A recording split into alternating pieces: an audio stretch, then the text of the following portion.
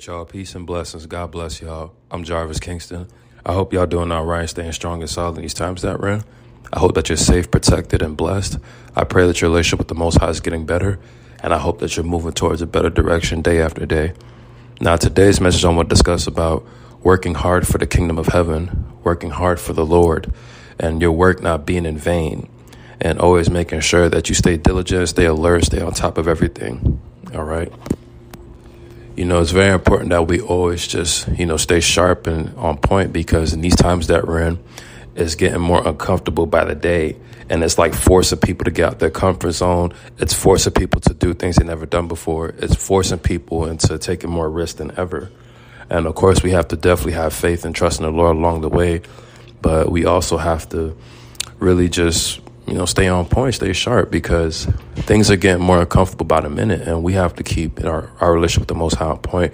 We have to keep working for Him until the end, until Christ comes back and returns, because you definitely want that crown.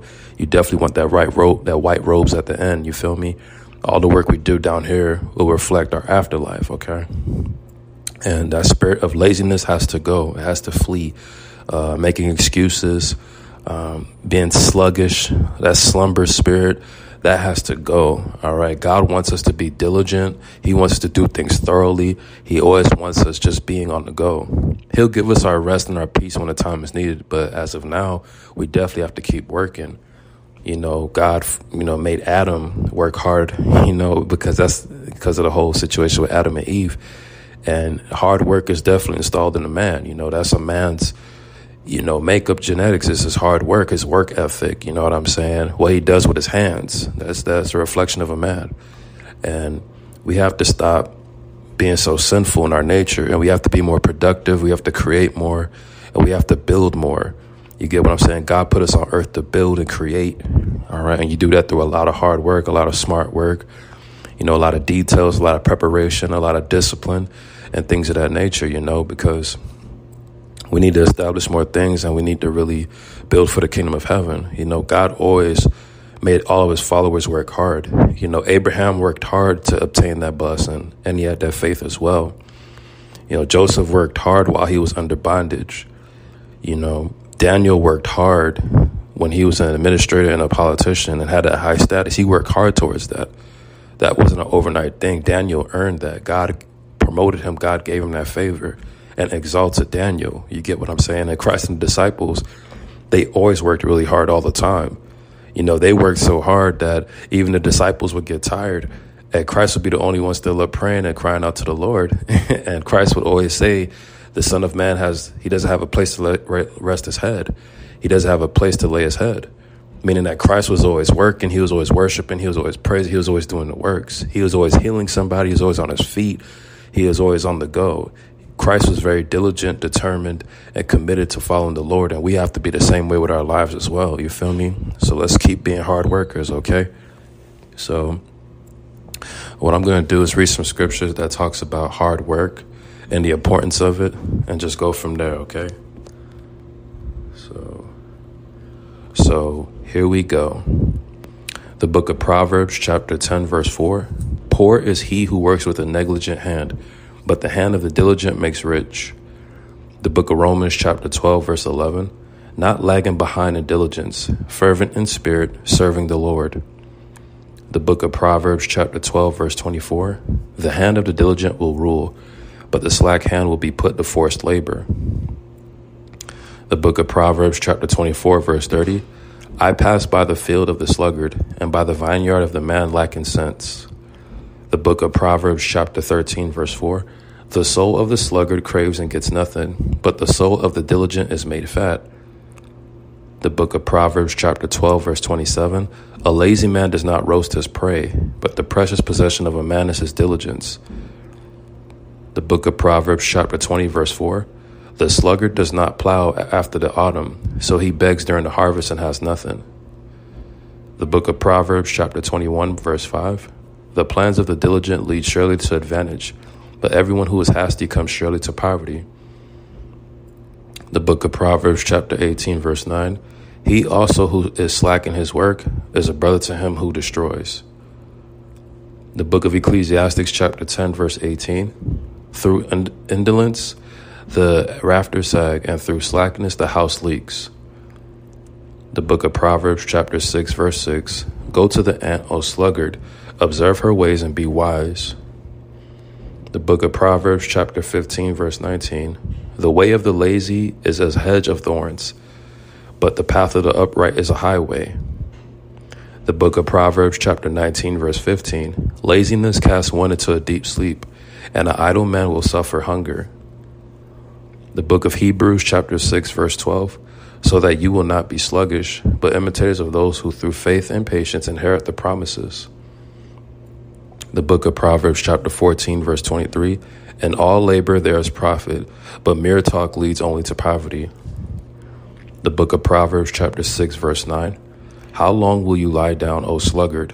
When will you arise from your sleep? The book of Hebrews, chapter 5, verse 11. Concerning him we have much to say, and it is hard to explain since you have become dull of hearing. The book of Proverbs, chapter 23, verse 21. For the heavy drinker and the glutton will come to poverty, and drowsiness will clothe one with rags. The book of Proverbs, chapter 22, verse 29. Do you see a man skilled in his work? He will stand before kings. He will not stand before obscure men. The book of Proverbs, chapter 10, verse 5. He who gathers in the summer is a son who acts wisely, but he who sleeps in the harvest is a son who acts shamefully. The book of 2 Thessalonians, chapter 3, verse 10. For even when we were with you, we used to give you this order. If anyone is not willing to work, then he is not to eat either.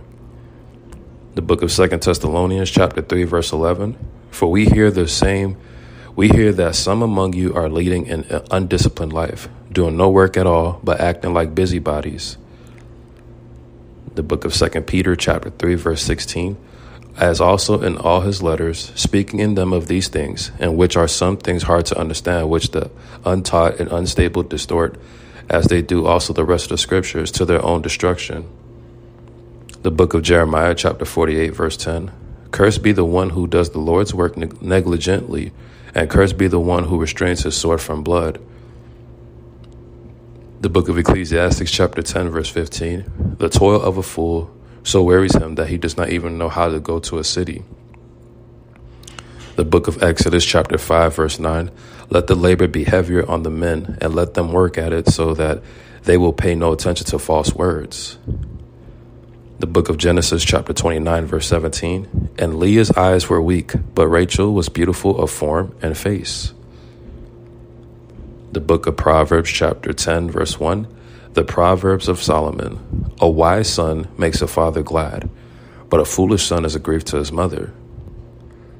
The book of 2 Peter, chapter 3, verse 14. Therefore, beloved, since you look for these things, be diligent to be found by him in peace, spotless and blameless. The book of Proverbs, chapter 13, verse 3. The one who guards his mouth preserves his life. The one who opens it wide comes to ruin. The book of Ecclesiastes, chapter 9, verse 10. Whatever your hand finds to do, do it with all your might. For there is no activity or planning or knowledge or wisdom in Sheol where you are going, where the people go. All right. That dark place, the afterlife. Okay, so let's keep working hard. Let's stop being lazy.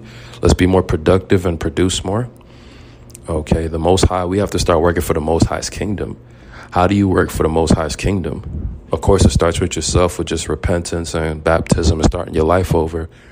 But now you got to get busy. Now you got to spread the gospel. You got to read the Bible. You got to spread the word of the Most High. You got to win people to the kingdom of heaven. You got to heal people. You got to cast out demons. You got to do the works of the disciples, do the works of God, do the works of Christ, do the works of the faith. All right. You got to keep praising the Lord. You got to keep influencing the word of God on people. You have to keep influencing the gospel on people. OK, you have to constantly keep working and building for the Most High. All right. So let's be more active and stay on point. All right. Let's do the Father's business. Let's be active. All right. Let's get busy. Let's be more productive. Stop wasting time. All right, let's have active lifestyles, okay? Keep being diligent, keep working hard, keep working smart. The Lord's labor is not in vain, okay? Have better leadership, all right? Don't get caught up in pleasure and wasting time, all right? Let's keep serving the Lord. Let's keep having success. Let's keep working hard, Okay, let's keep just being on point, all right? So that's the message. So what I would love to do is give all the glory to the Most High of Abraham, Isaac, and Jacob. What I would also love to do is just close out with this and end it from there, okay? So here we go. He is the Adam, the advocate, the Almighty, the Alpha and Omega. Amen. Amen. The apostle of our profession, the arm of the Lord, the atoning sacrifice for our sins, the author and finisher of our faith, the author and perfecter of our faith, the author of life, the author of salvation, the beginning and the end, the beginning of creation of God, the beloved Son, the blessed and only potentate, the blessed and only ruler, the branch, the bread of God, the bread of life, the bridegroom, the capstone, the captain of salvation, the chief cornerstone, the chief shepherd, Christ, the Christ of God, the consolation of Israel, the cornerstone, the counselor, the creator, the dayspring, the deliverer, the desire of the nations, the door, the elect of God, Emmanuel, the eternal life, the everlasting Father, the faith and true witness, faithful and true, the faithful witness, the first and the last, the first begotten, the firstborn from the dead, firstborn over all creation, the forerunner, the gate, the glory of the Lord, God, the good shepherd, the great high priest, the great shepherd, the head of the church, the heir of all things, the high priest, holy and true, the holy one, the hope of glory, the horn of salvation, the I am, the image of God, Jehovah, Jesus of Nazareth, Jesus the judge, King eternal, the judge of Israel, King of kings and Lord of lords, King of saints, King of the ages, King of the Jews, the King, the Lamb of God, the Lamb without blemish, the last Adam, the lawgiver, the leader and commander, the life of the world, the Lion of the tribe of Judah, the living one, the living stone, the Lord, Yahweh, Yahuwah, Yahweh Shai, Yahweh ben Yahweh, Ahayashai, Mahamashiach, Barakatha, Shalom, Shalom, our righteousness, Lord of all, Lord of glory, Lord of lords, man from heaven, man of sorrows, mediator of the new covenant, the mediator, the messenger of the covenant, the Messiah, the mighty God, the mighty one, the morning star, the Nazarene, the offspring of David, the only begotten Son of God, our great God and Savior, our holiness, our spiritual husband, our Passover, our protection, our redemption, our righteousness, our sacrificed Passover lamb, the power of God, the precious cornerstone, the Prince of Kings, the Prince of Life, the Prince of Peace, the prophet, the Redeemer, the resurrection and life, the revelation, the righteous branch, the righteous one, the rock, the root of David, the rose of Sharon, the ruler of God's creation, the ruler of the kings of the earth, the Savior, the seed of woman, the shepherd and bishop of souls, the Shiloh, the Son of David, the Son of God, the Son of Man, Son of the blessed, Son of the Most High God, the source of eternal salvation for all who obey him, the Son of righteousness, the just one, the one mediator, the stone the builders rejected, the true bread, the true God, the true light, the true vine, the truth, the way, the truth, and life, the wisdom of God, the witness, the wonderful counselor, the word of God, the word of life, the word of God, the word of life, the word. Amen. Hallelujah. All glory to the Most High of Abraham, Isaac, and Jacob, and all praises to his Son who died for our sins. So there you have it, people. That's that. Let's keep working for the kingdom of heaven. Let's keep being on point. Let's keep being strong and solid and firm. And let's keep pressing forward, okay? Keep fighting a good fight. I pray to God that whoever listens to this message, I pray that you get baptized, you start your life over for the Most High. I pray that you repent, have a new life, you become more steadfast, you become more faithful and committed, and I pray that you stay more disciplined and have fun and enjoy your life as well and get through all your obstacles. I'm Jarvis Kingston. I got much love for y'all. God bless y'all. Peace.